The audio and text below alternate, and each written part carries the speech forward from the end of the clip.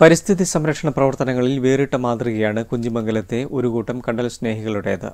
നാശത്തിന്റെ വക്കിൽ നിന്ന് കണ്ടൽക്കാടുകളെ സംരക്ഷിക്കാൻ ഇവർ ചെയ്തത് അപൂർവീനം കണ്ടലുകൾ ഉൾക്കൊള്ളുന്ന പ്രദേശം വില കൊടുത്ത് വാങ്ങിക്കുകയായിരുന്നു.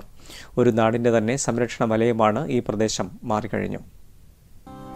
21 വർഷം മുൻപാണ് ഭൂമിക്ക് ഹരിതകവചം തീർക്കാൻ കുഞ്ഞിമംഗലത്തെ ഒരു കൂട്ടം പ്രകൃതി സ്നേഹികൾ മുന്നിട്ടിറങ്ങിയത്. ചെമ്മീൻ കണ്ടി നിർമ്മിക്കുന്നതിനു വേണ്ടി സ്വകാര്യ സ്ഥലത്തെ കണ്ടൽക്കാടുകൾ വ്യാപകമായി നശിപ്പിക്കാൻ തുടങ്ങിയപ്പോഴാണ് വണ്ണാത്തിപ്പുഴയുടെ കൈവഴിയായ പുല്ലങ്കോട് പുഴയോരത്തെ കണ്ടൽ വനപ്രദേശം ഇവർ വില കൊടുത്തു വാങ്ങിയത്.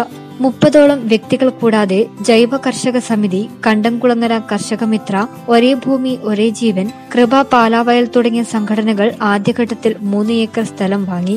പിന്നീട് സീക്ക് ഉൾപ്പെടെയുള്ളവരുടെ സഹകരണത്തോടെ കൂടുതൽ സ്ഥലം വാങ്ങിക്കുകയായിരുന്നു.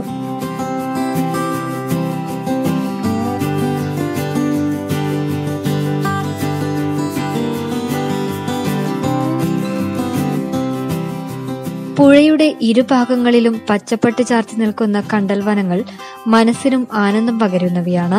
കേരളത്തിൽ തന്നെ ഏറ്റവും കൂടുതൽ കണ്ടൽക്കാടുകളുള്ള പഞ്ചായത്ത് കൂടിയാണ് കുഞ്ഞിമംഗലം.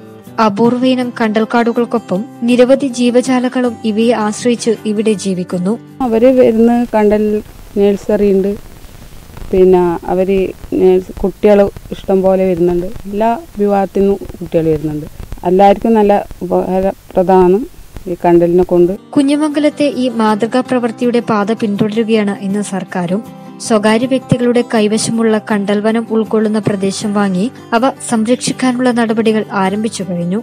ഒരു കൂട്ടം പരിസ്ഥിതി സ്നേഹികൾ വില കൊടുത്തു വാങ്ങിയതാണ് ഇവിടുത്തെ മണ്ണിനെയും കണ്ടൽ വനങ്ങളെയും.